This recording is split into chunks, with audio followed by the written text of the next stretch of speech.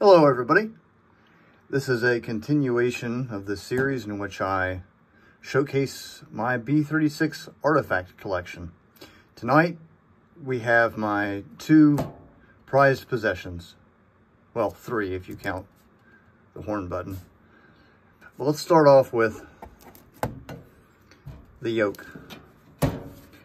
This is a late model B-36 Yoke. The early models had the crescent shapes that you'd see in much earlier planes, such as the B-17, the B-29.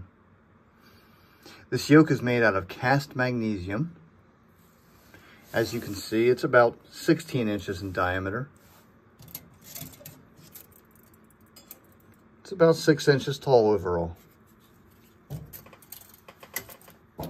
Go ahead and remove the horn button.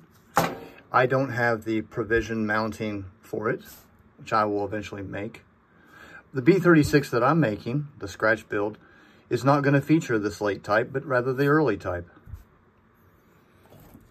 It doesn't weigh very much because, like I said, it's made out of cast magnesium.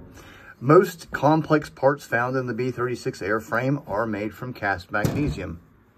Magnesium is extremely flammable.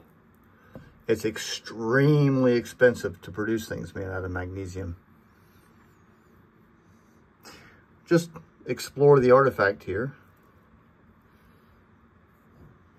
It's not every day you get to see one of these in the flesh, if at all.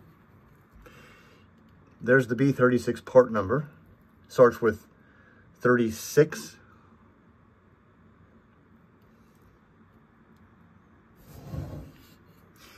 It's covered with a hard rubber material, which you can see it's flaking off over time. It goes without saying, that's the button for enabling or disabling the autopilot. These missing buttons, these were for the intercom. Pilot could push here and talk on his intercom.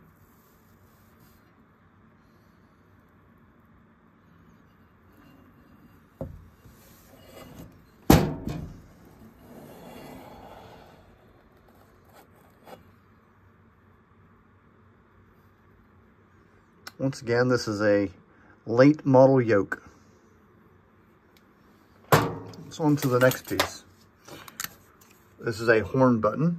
It's unofficially called a horn button. I don't know what the nomenclature is in the parts manual. Get rid of my piece of tape.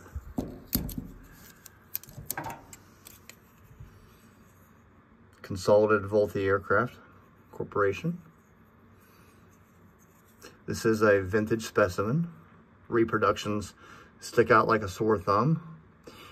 The one thing that's lacking is the part number, which actually instead of 36 would be 32, because the B-36 used the same horn buttons that the B-32 used.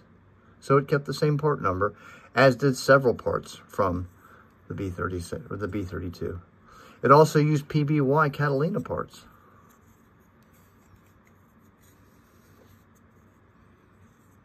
It's about 3 inches in diameter.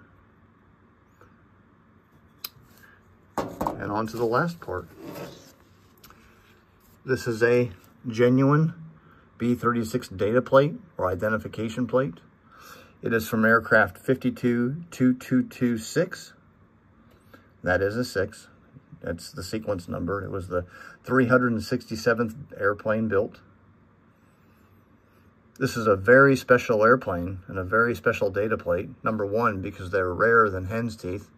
Number two, because this is actually the last B-36 that was produced with full hemispheric defensive gun turrets.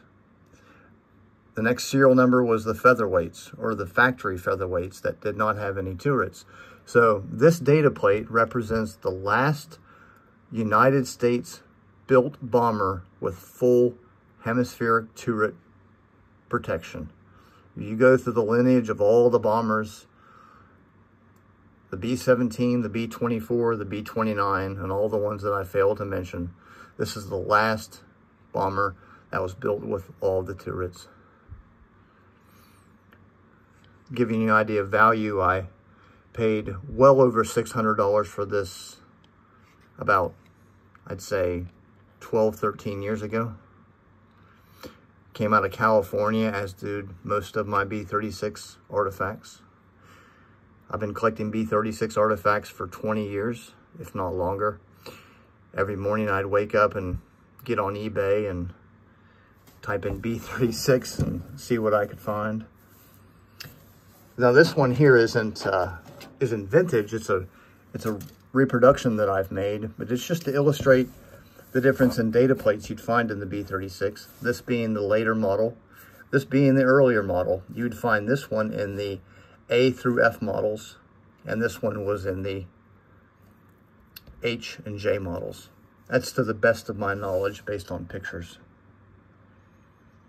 And once again, this is a reproduction that I've made. I hope you've enjoyed this video. Stay tuned for more B-36 artifacts in the future. I haven't even scratched the paint. Be sure to check out my channel. I'm building a full-scale B-36H from scratch using as many vintage B-36 parts, a lot of which are actually stamped from Consolidated Vultee Fort Worth factory and were in actual B-36s.